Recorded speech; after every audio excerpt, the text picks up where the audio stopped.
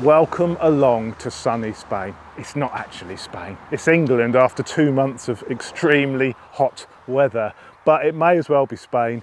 Bloody beautiful. I'm also here with another hot beauty. This is the Triumph Speed Triple RR. Now last month I took this bike on a track day at Cadwell Park. I'll put a link to the video at the top there.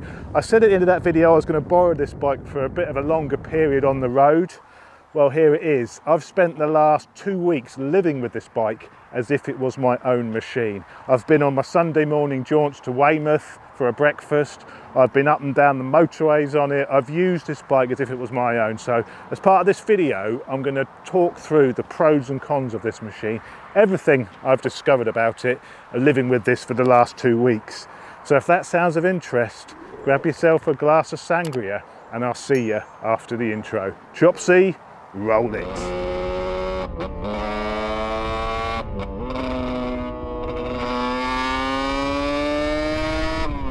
As the eagle-eyed amongst you may have noticed, for the last couple of weeks we've had a new channel sponsor. So I just want to say before we get into the video, a massive welcome to RealRider, who've now become a channel sponsor. So really appreciated. What RealRider do is basically they produce an app which protects you if you have a crash. So basically you'll have this running on your phone.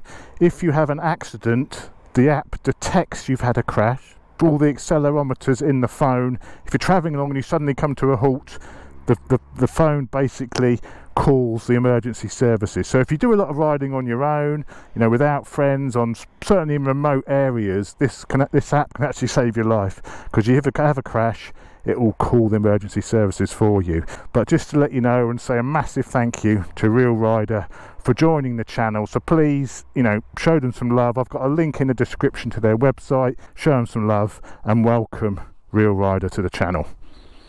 So back to the bike. As I mentioned at the beginning, I've been riding this for the last couple of weeks. I've sort of learned a lot about this machine. I mean, I've spent quite a bit of time on this machine over the last few months, really, since this bike came out. And originally I said, you know, it's in between a naked and a sports bike. You know, it crosses that bridge between a naked and a sports bike. I've changed my mind a little bit about that statement after spending a bit more time on this machine. But we'll come on to that in a second. For now, let's start it up and have a listen to that beautiful triple engine. Wake up dashboard, we have actually started. There we go. A little bit lag, that's one of my criticisms of this bike, the dash, but we'll come on to that. So listen to this.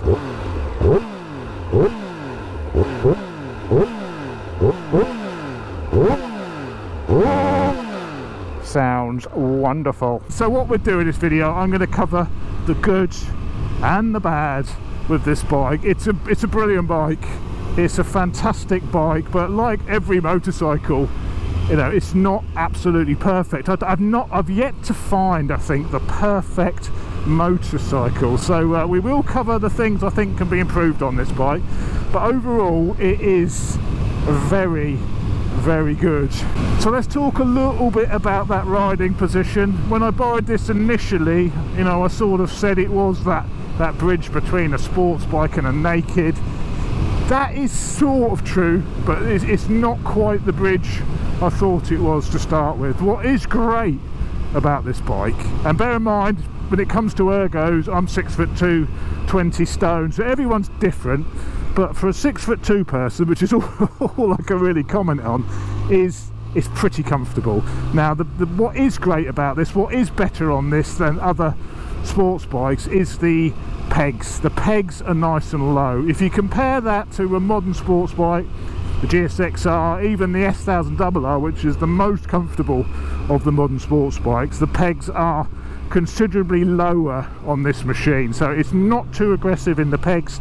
It's a nice comfortable leg position, but these bars are not in between a sports bike and a naked. They're like, again, they're like comfortable sports bike position. These are a similar bar position to the new GSX-R, the S1000RR.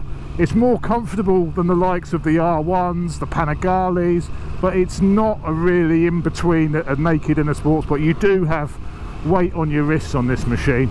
Another great thing about this bike is it's just so easy to ride fast, and again that's another reason why I think I was 5 seconds a lap quicker on this compared to the Super Duke Evo. It's just absolutely effortless to ride, partly due to that front end which just goes wherever you point it. It's got super Corsa tyres which are just work so well on this bike and provide so much confidence. Also the engine power delivery is, I think, perfect. You've got so much bottom end, a load of mid-range, and you've got top end as well. But it's just so easy to put the power down, to lay it down. It just lays down so easily. It's very neutral feeling, and there's no squirming. It's very stable. It's a really easy bike to ride fast. Right, we're coming up to my hill climb road here, so I'm going to bang it into sports mode now, which will firm up all of the suspension. Sport mode, press the button, close the throttle. In a minute it will decide to go back to that screen. That is one of my the main criticism with this bike is the interface on the TFT. It's a little bit clunky to go between the modes. You can't turn off wheelie control from traction control. It's still conjoined at the hips, you know, you can't separate them, which isn't good enough in this day and age when everybody else is separating wheelie and traction control. And the bike will wheelie a bit, you know, it doesn't lock the front down, it will let a little bit of wheelie, but I want to be able to turn the wheelie control off. I want to be able to leave the wheelie control turned off like I can on the Super Duke, like I can on all of the Ducatis, you know, on most of the KTMs as well. Just leave it turned off. Don't, you know, even when you turn the bike on and off, it remains off. But on this, you can't even separate it. And even if you want to go into track mode while you're riding, you won't let you. You know, there's a lot of restrictions around the Triumph electronics where you've got to do this. You've got to pull the clutch before you start the bike. It's just a little bit nanny-ish, and that is that's one of the few criticisms with this machine. Here we go. I've got my rear mount right where my foot needs to go, but I mean, look at how it changes direction. Oh wow, I can't move out of the seat because I've got my bloody rear camera mount blocking where I can put my feet on the left. It is so nice in the corners. Get over. It's incredible. There's so much confidence from this bike. The chassis, the tyres, it just oozes confidence and makes you lay it right over. You know, there's no moments on this bike. It just sticks to the road. It's incredible. It's one of the best things about how easy and how well this bike handles. Oh, so I mean, it's just power everywhere, everywhere. And the wheel's trying to come up, you know, the electronics are dialing the wheel down, keeps it comes up a little bit just to give you a bit of fun, and then dials it down again. You can actually have the wheel just bouncing along like this. As it comes up, it kills it. It comes up only gently, it just ends up bouncing like this in like third gear on the power. You know, it's got so much gruntness. Second, oh, the fuel light's on. It just starts coming up. The fuel on this machine, I mean, it's pretty economical, but we did a little run down to Weymouth the other week. Andy was on his new GSX-R, Womble was on his Tuono. We all filled up and brimmed them at the same time, and this came in the middle of the two bikes. The GSX-R was more fuel efficient, all riding similarly. The GSX-R was the most fuel efficient. This used another litre or so per tank than the GSX-R, and the Tuono used an extra 3 litres. So, you know, this triple configuration is slightly more thirsty than you know, a straight 4, I would say, but then you do have that power and performance lower down in the rev range. The V4 is way more thirsty, so it sort of falls in between the two. but nowhere near as thirsty as a V4. One of the highlights of this machine is that electronic Öhlins suspension. There's a lot of highlights with this bike. It's a really good bike, including a super smooth, beautiful quick shifter, which we'll talk about in a second. But one of the highlights has to be that electronic suspension. Now, when I bought this initially, I was a little bit disappointed. It's a little bit limited, the electronics on this bike, and that includes the way you can adjust the electronic suspension. But the actual electronic suspension itself, I mean, at the moment it's in the comfort mode. This is in the normal road mode, this bike, and the suspension is just in comfort, and it's really, really plush. I mean, this is a really bumpy bit of road. I mean, you could feel the road, but there's nothing harsh about it. It irons out all the harshness from the bumps, but it's still, even in comfort mode, gives you the feedback from the tarmac. It's very, very good, this new EC2 electronic suspension. And if I do go into the sport mode, it stiffens it up, you know, and if you go into the track mode, it goes even stiffer. And like I say, I've had this on track. The suspension was brilliant on track, even at Cadwell Park, which is such an up and down, you know, heavy braking areas, tight and twisty. In the track mode, it was fantastic. In the comfort mode on the road, it's also fantastic. I mean, it's a shame this electronic system isn't available on the RS model, because the RS is a little bit harsh. This just shows how nice it can be, this suspension. And yeah, it works beautifully on the road, this. And I think that's one of the reasons why it's not too uncomfortable with these drop bars, because if you're on a sports bike, the suspension is normally a bit stiffer. So you've got drop bars, you've got weight on your wrists, and then you hit potholes and it just jars your wrists. Because the suspension is so good on this, it alleviates that jarring, and I think that's why it's not an uncomfortable sports bike. So I am going to call this a sports bike with these drop bars, because they are quite low, but with that suspension, irons out all the potholes, irons out all that aggressive smashing through your wrists, and this makes it a beautiful magic carpet ride. Let me just show you the quick shifter blipper, because it is good on this bike. Here we go, first gear. It's sort of a bit of a slower change, but it's smooth. Let's go down, even into first. Do it again. I mean, you can even be quite lazy with the shifter. You don't have to be really precise with the gearbox, you know, you can be quite lazy on the shifter, it doesn't mind. The gearbox is actually pretty smooth, but one of the downsides with this bike, it is a little bit hard to find neutral. One of the few criticisms with this bike, it can be tricky to find neutral. But apart from that, the gearbox is smooth, beautiful.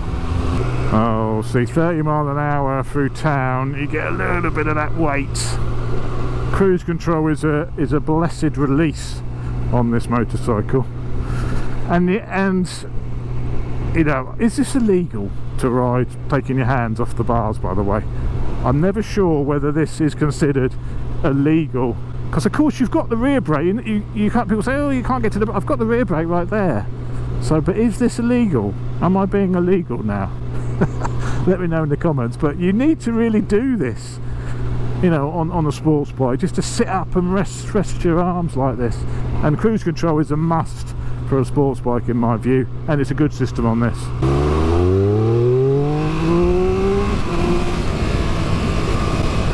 Throttle response is also brilliant on this, you know, there's no need to rush out, get things mapped. It's got a fantastic throttle response on this. Oh, you're in the way, little Hyundai.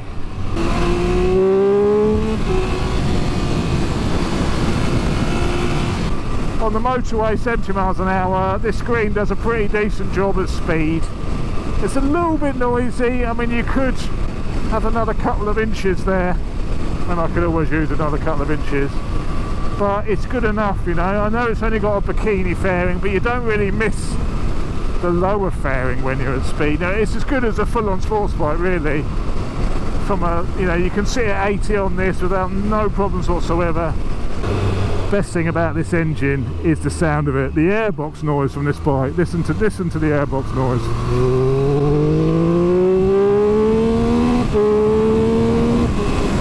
It's fast, this thing. It's bloody fast. The brakes are so good as well. I'd love to hear one with an exhaust system on it. I've not heard one yet with a decat. But it sounds amazing. I've come away from my time with the Speed RR in sort of two minds, you know. I really, really like the bike. You know, the only niggles with this machine is you've got to put it in second before you can find neutral. Okay, I could certainly live with that. And the electronics are a little bit nanny-ish, but I can live with that as well. You know, this bike excels in so many areas. So the Triumph Speed RR, it's a really interesting bike, and it's sort of out there on its own. I don't know really what you could compare this bike to. You know, it's nothing else like it really. I think the closest rival to this is probably the Thruxton. Probably this is like just a more modern Thruxton. You know, it's the same thing with the bikini fairing, you know, the drop bars. It's a bit of a calf racer, this. It's like a modern looking, retro-y a little bit calf racer. You know, that's I think what you got to compare it to. And the Thruxton is a similar riding position to this.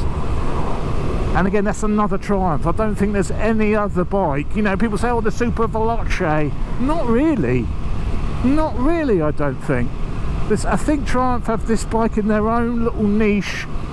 Personally, if I was designing this bike, I would have raised the bars up a little bit and had them coming up above the yokes. A similar position to the RS660 from Aprilia. So you're here. So you still got that bit of weight over the front, but you have really got, you know, the weight off your wrists by sort of 80%. You still got 30% weight on your wrists with this setup, and I think that's a bit too much. It's full-on sports bike, comfortable sports bike position on the front, and I think they should have just brought these up a tiny bit more. So there we go. Thanks very much for watching. As always, it's really appreciated. Massive thanks to Triumph for lending me the RR again, and for taking me on track with it as well. So really appreciated, and Triumph are brilliant for, you know, for lending bikes to people like me. You know, they're really on the ball with this. So yeah, massive thanks to Triumph. Really ahead of the game really when it comes to this sort of you know, way of advertising their bikes and lending bikes to vloggers and influencers. I do hate that term. I don't consider myself an influencer. I suppose I am, but I do hate the term. I like to think I was a bit more objective with my reviews than, you know, an influencer who just goes, oh yes, everything's brilliant. Is that harsh? Is that unfair? I don't think so. But there we go. Thanks for watching. Really appreciated, and I will see you on the next video. Keep it rubber side down. See you later, guys. This is power level 1, which is full power.